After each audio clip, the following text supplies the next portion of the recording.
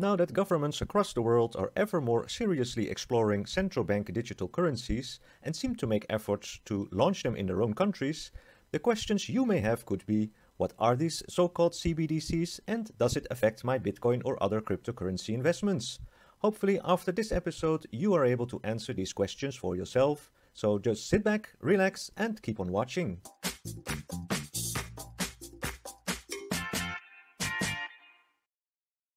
Welcome back to Bitcoin for Beginners. I'm your host Adriaan and I'm going to take a deeper dive into central bank digital currencies and their implications. As always, we will cover this content with no frills nor fluff. Keep in mind, we are not investment advisors and our content is for educational and entertainment purposes only. Nothing in this video should be construed as investment nor financial advice. Central bank digital currency is also known as digital fiat currency.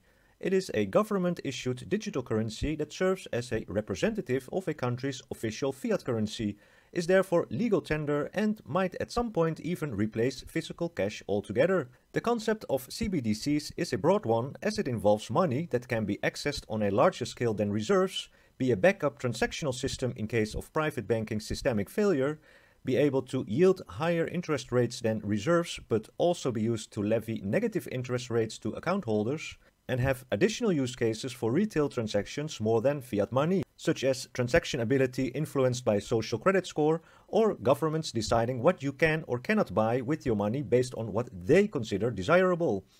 CBDCs can in some circumstances also be backed by a suitable amount of monetary reserves like gold or fiat currency reserves. Before we continue this episode, if you like our content, please give this video a like and additionally subscribe to our channel for more of our updates. CBDCs will function as a secure and easy digital equivalent of a country's fiat currency. It will possess the same functionalities as paper money since it can be used as a mode of payment, as a store of value and as an official unit of account. In a sense, over 90% of the current money supply is already digital currency. The difference is that currently a lot of that is created by and deposited with commercial banks, of which they keep the records and they process the payments as well. A new CBDC will be created by the central bank and deposited in your digital wallet directly, connected to the central bank ledger. Just like banknotes, CBDCs can possess a unique serial number that will help to distinguish one unit of the currency from another to prevent counterfeiting.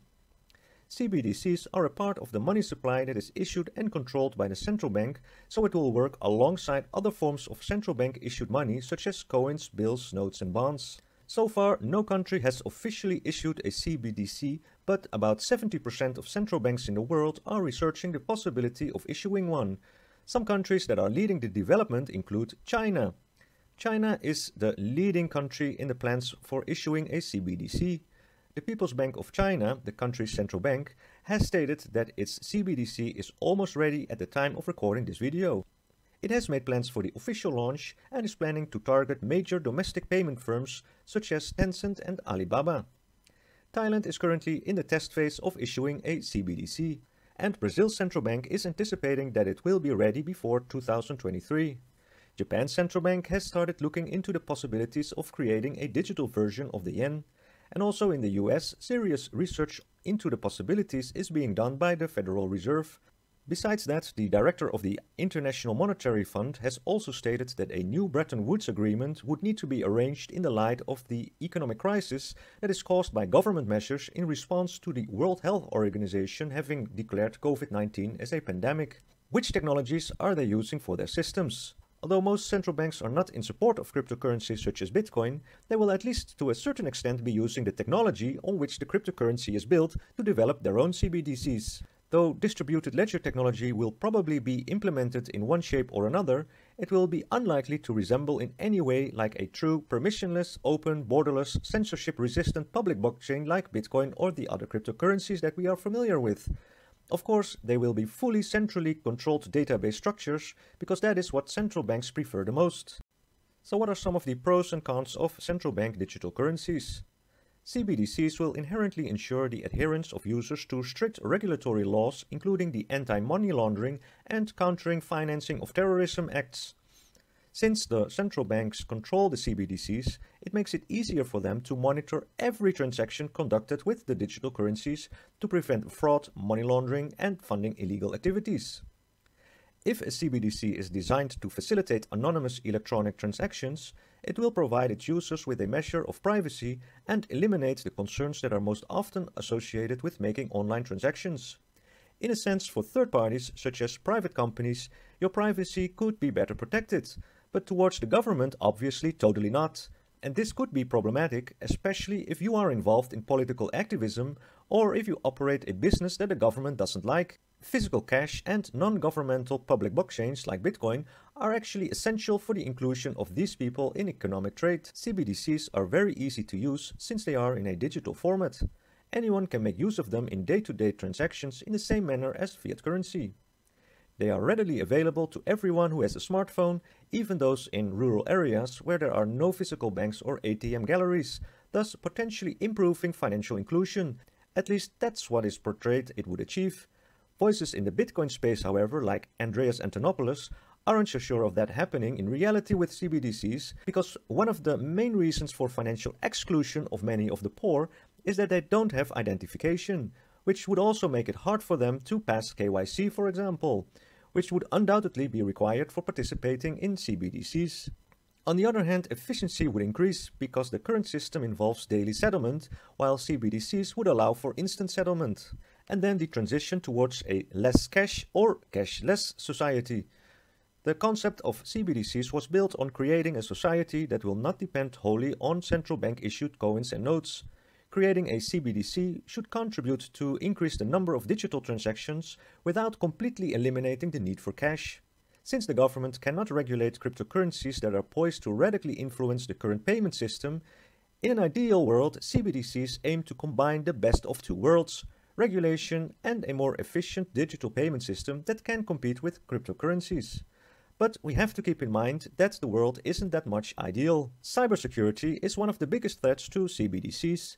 Digital currencies are often faced with the challenge of security against cyber theft. Hackers often look for slight loopholes in the security of the network in a bid to steal large sums of money. There is also the possibility of creating new means of fraud and money laundering using CBDCs, which could form serious threats to the economy. Another point of concern is centralization. CBDCs are regulated by the central bank, so they have a high level of control over the transactions conducting using digital currencies. They have the right to implement monetary policy, and they will certainly do that. At one hand, their monetary policy controls will aim to prevent value swings. However, the power wielded by the central banks can be detrimental to users when CBDCs are used, and they will be, to implement difficult monetary policies such as high or negative interest rates during an economic crisis, thus making it expensive for citizens to use the CBDC. But, for example, in a cashless society, you don't really have the option to opt out when the CBDC is the only available payment method and cash would have been eliminated. The government would also have the power to deduct taxes directly or to prohibit citizens to make certain purchases or whatever the government deems undesirable. The best alternative to opt out in such an environment would naturally be public, open, neutral, borderless, censorship-resistant, immutable cryptocurrencies such as Bitcoin. So what does it all mean for Bitcoin? Bitcoin is the most popular cryptocurrency in the world. It has radically changed the payment systems available to people, partly due to the competition it meant for traditional finance, and is one of the main reasons why central banks are pushing to create their own digital currencies. The development of CBDCs by several central banks around the globe can have two possible impacts on Bitcoin. They can become a threat to Bitcoin since they would have the backing of federal governments and central banks and perhaps provide more convenience than Bitcoin because it is centralized, which makes it more efficient. Also keep in mind that because the government has full authority but also controls legislation, it can make laws to discourage the use of Bitcoin.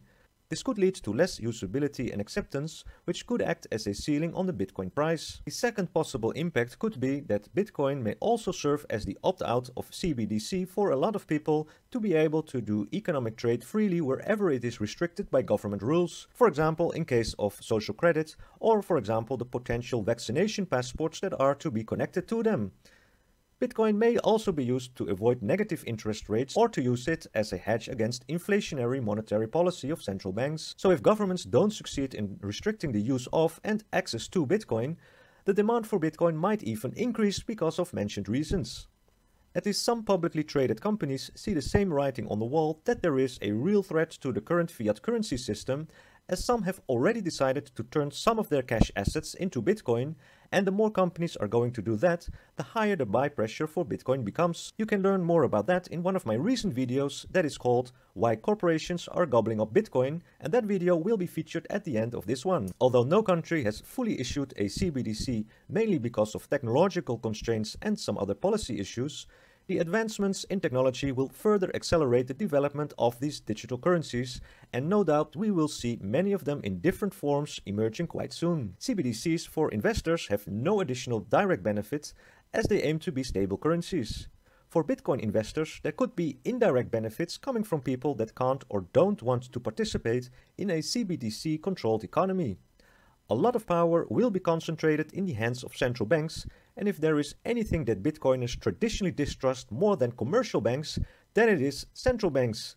I personally believe CBDCs would give central banks and governments too much power and control over our money, and I don't think we should be wanting that as free citizens. This is why I would much rather prefer to use and keep Bitcoin instead if that time arrives, and I'm personally confident Bitcoin will take a prominent role as a monetary asset, if not because of CBDCs, then at least despite of CBDCs.